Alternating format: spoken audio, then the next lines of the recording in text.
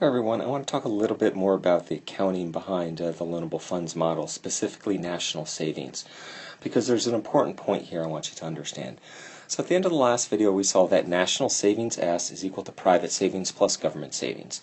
And then after a little bit of tedious algebra we were able to show you that national savings S is equal to GDP, total income generated, minus total personal consumption expenditures minus government spending. Okay, so far so good. And then I did a few examples and showed you how the supply curve for loanable funds will shift if G changes and other things that might cause it to shift, or changes in GDP and changes in consumption. But if you look at this, you might say, well, this is surprising. There's absolutely no room for taxes or transfer payments to affect national savings. And it turns out that's wrong.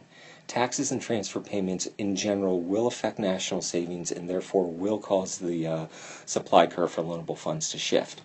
Now the key thing to remember here is that the way taxes and transfer payments are going to have an effect on national savings is they won't directly affect government spending, so we can pretend that's constant. They won't directly affect GDP, so we'll go ahead and pretend that's constant. In fact, you may even pretend that GDP is equal to potential. But taxes and transfer payments will have an effect on private consumption. And because they'll have an effect on private consumption, that in turn will have an effect on national savings. So really what's going to go on here is I have to explain to you how taxes and transfer payments are going to affect private consumption expenditures. And once you now understand how it affects private consumption expenditures, that's going to tell you what's going to happen to national savings, which will tell you what should happen to the supply curve of loanable funds down the road. All right. So let's go ahead and do that. And the key thing is going to start off with disposable income. So I just want to go back and explain what we mean by disposable income. Well, disposable income is equal to all the income you receive plus all the transfer payments, where transfer payments are things like welfare and unemployment benefits, payments you receive from the government for, by definition, not doing anything in return, minus any tax revenue the government takes away from you. Okay? So keeping with our example, we're keeping transfer payments constant. We're also keeping GDP constant. All right? So we've got transfer payments and GDP are assumed to be held constant. If you increase taxes, or we'll do our example as an increase in taxes. If you increase taxes, then by definition, disposable income has to fall. Okay, so now that is the first link. Understanding that increasing taxes, if we hold GDP and transfer payments constant, will lead to a drop in disposable income. Now here comes the second link, and it's just as important as the first. There's essentially two different things you can do with your disposable income. And maybe I should erase that to eliminate any confusion. In fact, we'll call that, there we go, for the down arrow. Disposable income can do one of two things. It can be used either on personal consumption expenditures. You can go out and buy food, clothing, cars, whatever it is, vacations, etc. That's all personal consumption expenditures. Or it can be used for savings, but it's used for private savings.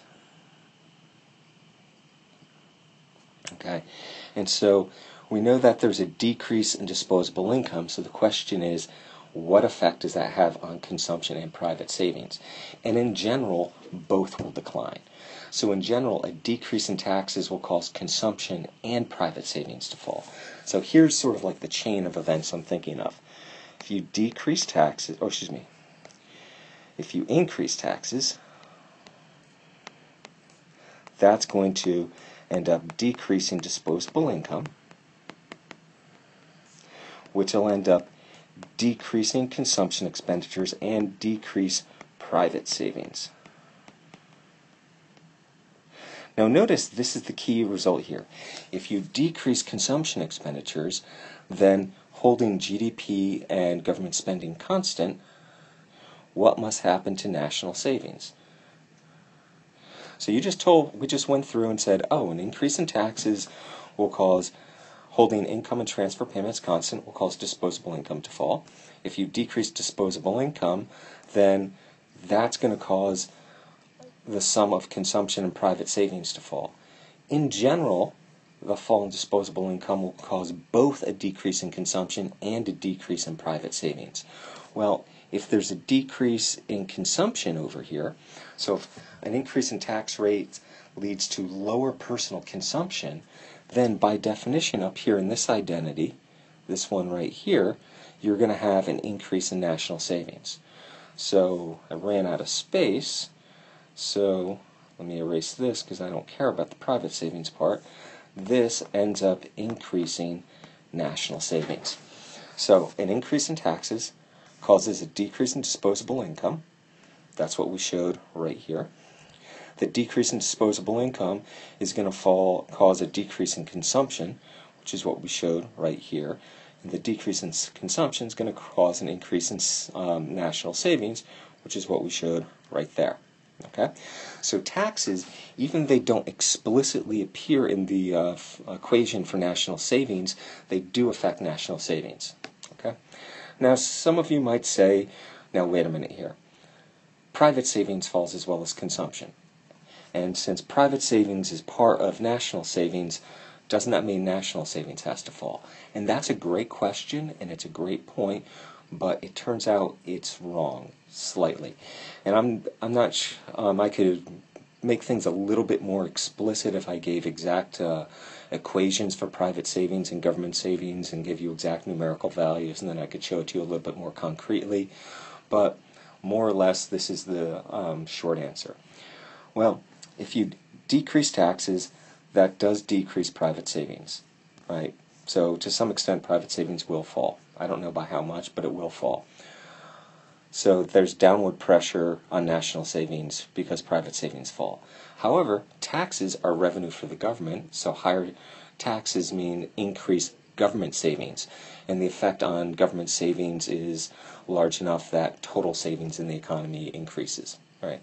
So that's the short answer to the question. If I gave you a more explicit form for what we call the consumption function, I could show it to you mathematically. But for right now, I think it's easiest for you to remember that, oh, yes, an increase in taxes decreases private savings, but it increases public savings even more, so national savings as a whole rises. All right, so I did this example for taxes. You ought to be able to do a similar example for, say, a decrease in transfer payments. But I'm not going to go ahead and do that. I'll leave that as an exercise for you yourself.